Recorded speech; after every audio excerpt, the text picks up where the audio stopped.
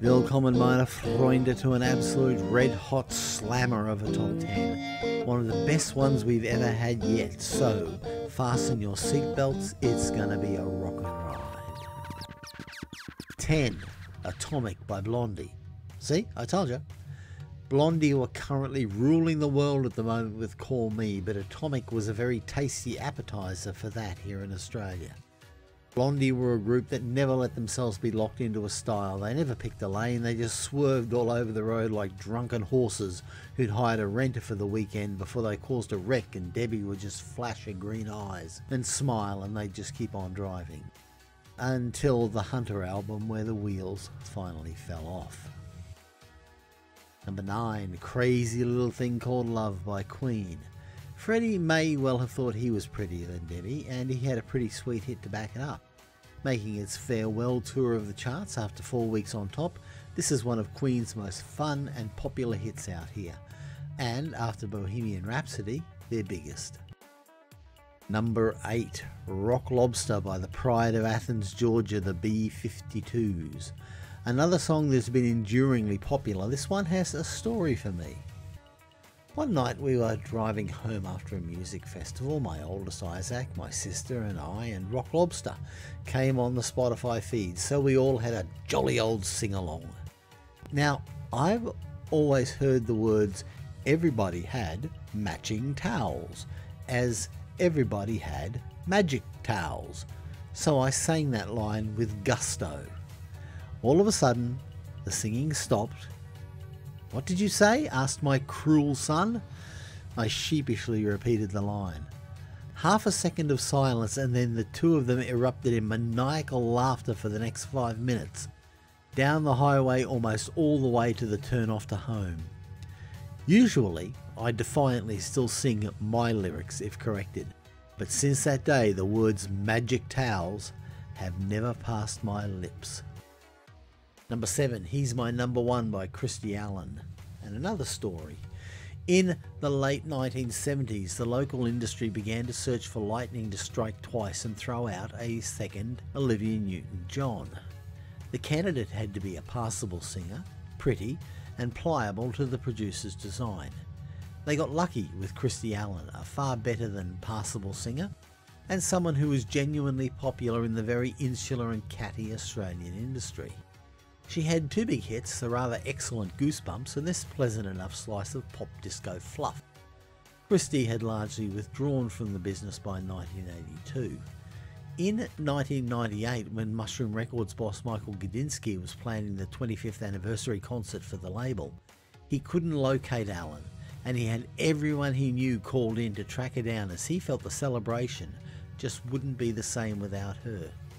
Gudinski got his girl, and she came close to stealing the show in front of 80,000 people. That having been said, it is hard to steal a show though when the festivities include Kylie Minogue, a birthday cake and a very flattering red kimono. Music fans across the nation were shocked and saddened in 2008 when Christy passed away from pancreatic cancer. At number 6, here's where we first heard the slurry purr of Chrissie Hynde, the flower of Akron, Ohio. Brass in Pocket was their first hit, their second, however, single, and it's really one they've never much come close to with that level of swagger. Soon enough, brashness took over, and somewhere along the line they settled into celebrity survivor mode. But this, and the dazzling debut album it came from, was still a wonderful high water mark. 5. Michael Jackson Boogie Oogie Oogies his way in with Rock With You, a swishy disco confection and a follow-up to mega hit Don't Stop Till You Get Enough. A great song, but it never really did the business its illustrious predecessor did, getting no higher than this and barely going 3 months on the charts.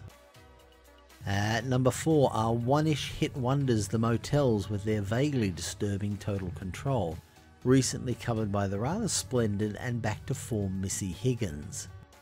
While Total Control flopped totally in the US, not even making the Hot 100, their US hits barely scratched the top 40 here.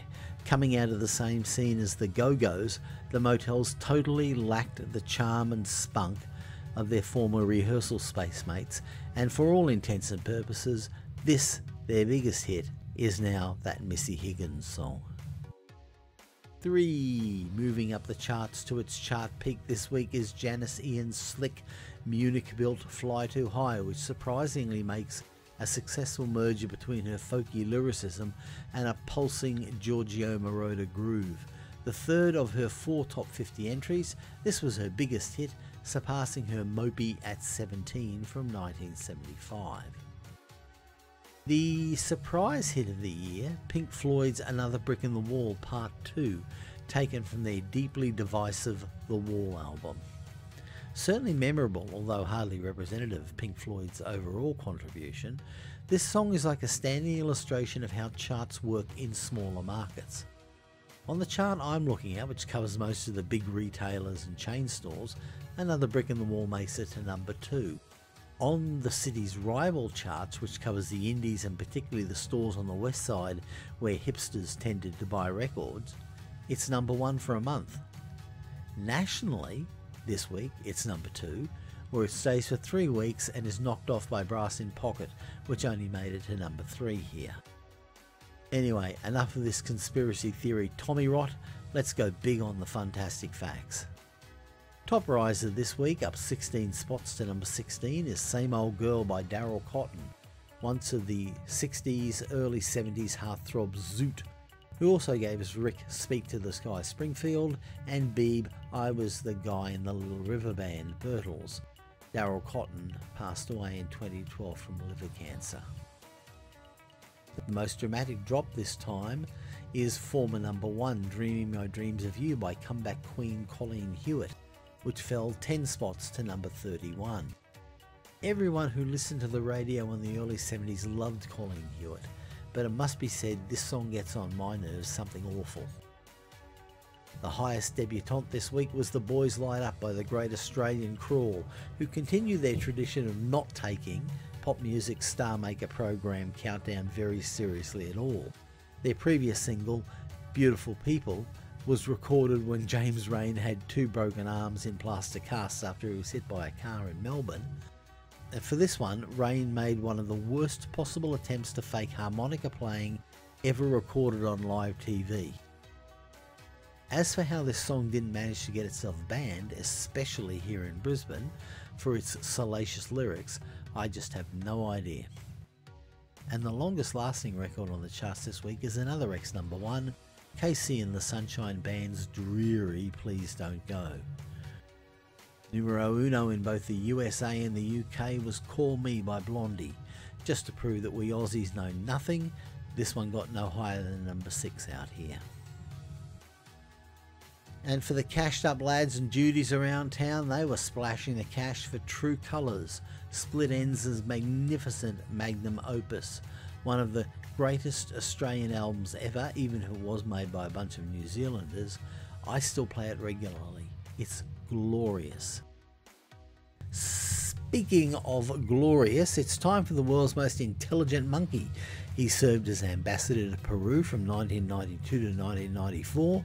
He runs a medium-sized chain of photocopies and print stores and reached the semi-finals of the only ever Monkey Wimbledon. All this talent, and he plays drums for us. It's Monty the Safety Monkey. Monty, give him a bashin'. Number 1 this week was those magnificent NZers, Split Enz, with the song that, even for the consistent excellence of the True Colours album, was the standout track, I Got You. A nervy, edgy slice of new wave with a chorus that hangs in the head long after it's gone. So beloved is the song that Crowded House still keep it in their playlist and brought the house down with it at the recent Blues Fest. And there we have it, happy comrades, a banging good week of rock classics in the top 10. I'd love to hear your thoughts and comments below, but even more, I'd love to see you again next time in the foreign country of the past.